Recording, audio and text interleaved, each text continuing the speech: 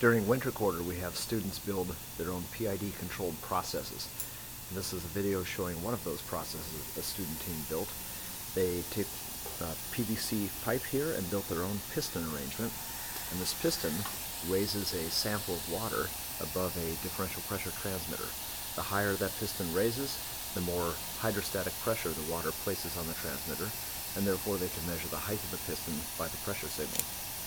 For the loop controller, we are using a programmable logic controller device here. This is a Koyo Click PLC marketed by Automation Direct. We have a special program put into it right now to do PID control. We had to do our own PID control routine. We have it communicating to this HMI panel. So this HMI panel allows us to change set points, switch between automatic and manual modes, and make tuning adjustments. Right now the set point is at 40%, process variables at 39%, and the output is slowly integrating up.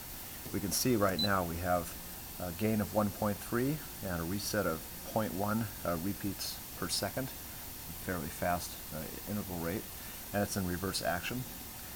My current program right here is not actually a full PID, it's only PI. I haven't quite got to the D part yet. We had to build this program ourselves. And it also has a very crude trend graph we can display. So I'll show you what happens here when I change set point. We can make the set point go up to 50%. We'll clear it and enter 50. And when we do so, you'll see the piston rises. So that's an example of this PID controlled process. A little bit of overshoot and it came back down. We can take a look at our trend graph and see that. Went by too quickly. There we are at 54 for process variable, set point at 50. And we're coming down very gradually and settling into position. I can also go to the trend display here and change my set point immediately from this screen.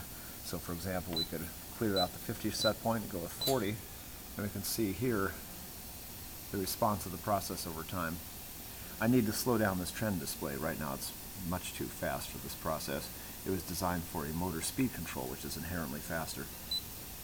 I can go to a higher set point, let's say 60%. I can see the graph go up and then settle into its new set point value. Likewise, we can look at the piston itself and see it settle into its new set point value of 60.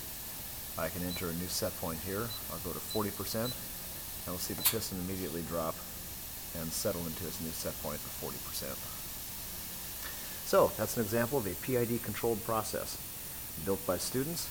And in this case, the loop controller we're using is actually a small PLC with our own custom PID control routine, or more properly, a PI control routine, because we're not using derivative at this point. And shut this whole thing down. I'm going to go to manual mode. I'm going to set my output to 20%. That brings the piston down nicely. I'll set the output here all the way to 0%. And we can hear there's less air being used, and our process is ready to be completely shut down by turning off the air valve.